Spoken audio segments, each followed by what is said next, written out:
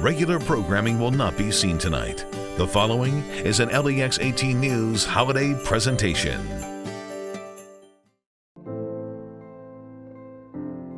"2014, a trying year for many. It's very hard to see someone that you love so much slip away every day.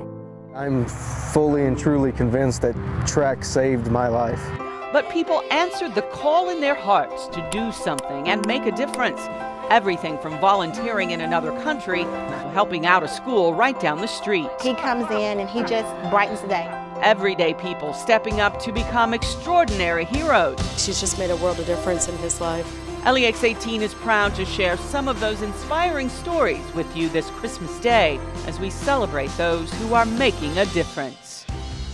Hello everyone, and Merry Christmas. I'm Nancy Cox. Remember that old song from the 80s, Do They Know It's Christmas?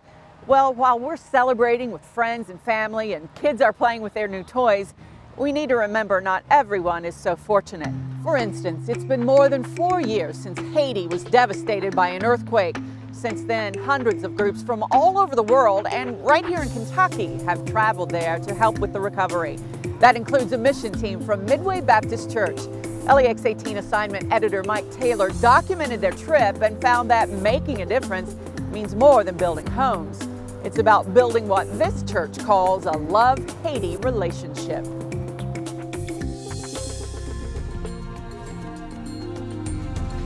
Why did I come to Haiti? God led me to Haiti. I was really led here. It wasn't really a personal decision. It was something that was kind of in the back of my mind, and I felt God, tugging at the heartstrings. I came to Haiti to make a difference. I've been to a lot of different impoverished countries. Honestly, nothing really compares to the pervasive spread of the poverty here.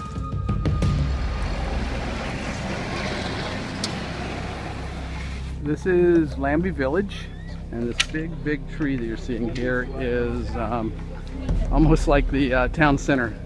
It's the best shade in town. Off to the right, there are still about a dozen families still living in the same kind of tents that we saw so many pictures of from the earthquake.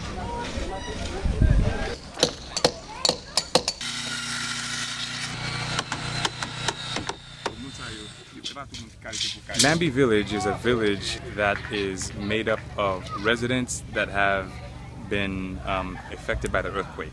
Bonjour. Bonjour. Bonjour. A lot of them have been living under TARS for over 4 years. We've taken these families and we've empowered them with providing them with a permanent, stable home, with education, with job empowerment. So we're not just giving you the house, but you are earning the house by your sweat equity. This is not a handout, but it's more of a hand up. Look at him. He makes it look easy. But that's like concrete.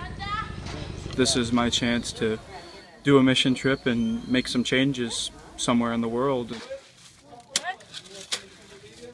I really just feel a burden on my heart to help these people. I've been painting on some very rickety, safety questionable ladders.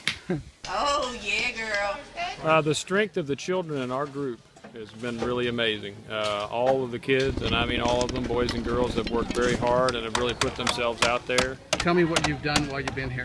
Mostly build trusses. They're like wooden triangle frames that they use for holding up the roofs of houses. Not much you can do if you're a slacker here, except change from being a slacker to being not a slacker.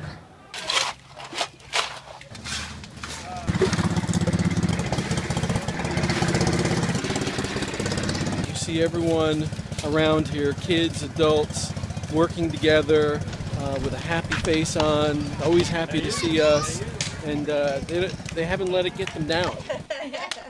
It's just so destitute. There's no infrastructure. People are just on the streets, just basically trying to live, and yet they have so much hope and they're so happy. This is Nabiz. This is my friend Nabiz. Yeah. We drove a lot of nails. Yeah. Well, this little guy is Bebe. Say hello.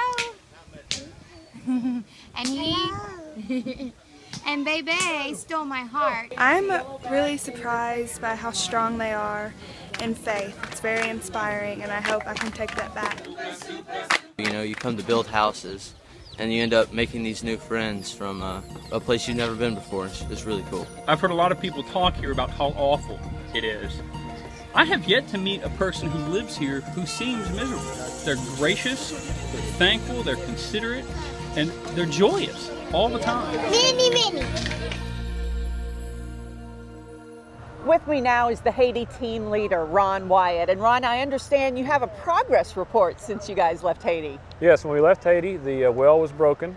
Since then, we had some extra money, so we were able to fix the well and install a water tank. So now there's clean water back again in the village, and it's a good thing. What a gift. And how does that make you feel inside in this holiday season to know that you've impacted lives? It's a great feeling to know that we were able to help, and just it's a great feeling. And folks are going back, right? Going back in June, hopefully to continue our work there in another place, but a very similar project, and we're looking forward to it. Wonderful. Coming up on Making a Difference. I think helping a child is a real treat.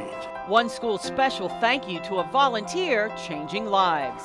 We can pray and we can keep them in our hearts, but we were kind of driven to do a little bit more than that. And people at one Jessamine County salon went pink this October to raise awareness and funds for a former client. We'll be right back.